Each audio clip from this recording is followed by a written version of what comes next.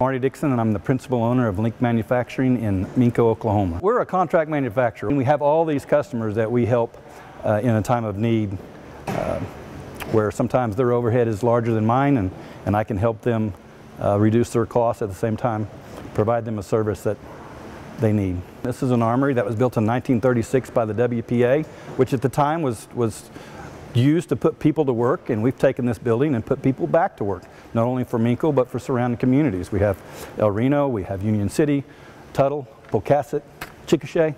All these cities come in, and we've employed people from all those communities. I'm very proud of the people that we have working for us. I think there's others out there that we want to continue to grow and foster. The VOTEC centers. I'm working with the Canadian Valley VOTEC Center to try to figure out what we can do to raise the skill levels of the company and bring better paying jobs. We're here to help customers that need help. Sometimes it's short term, sometimes it's long term, sometimes it's process development. But it's about the people, and that's what I mean. That's what I want to leave you with, is that without the people and the commitment, you don't have a company. So our people are dedicated. Our people help us.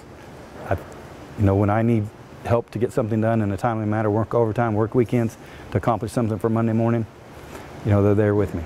I can't say enough for the Manufacturing Alliance and what they've done to help me and help this company propel it to where we are today. Without them, no doubt I wouldn't be here today. I am very pleased with what they've done, their engineering services that they do.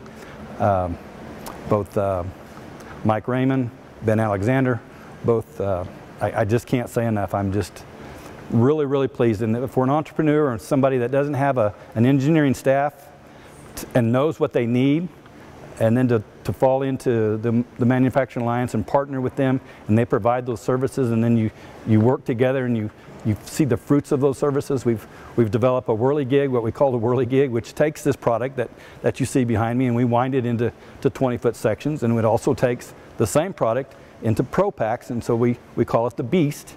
We built a Beast that winds it into 150 foot or 250 foot and puts it in a box. We started out working with a drill and a socket and spinning a handmade reel to do this. And pulling it off of that reel was very time consuming to do that. We're not done. I mean, the Manufacturing Alliance, I have lots of projects that we can go through, and I look forward to a long relationship with those guys.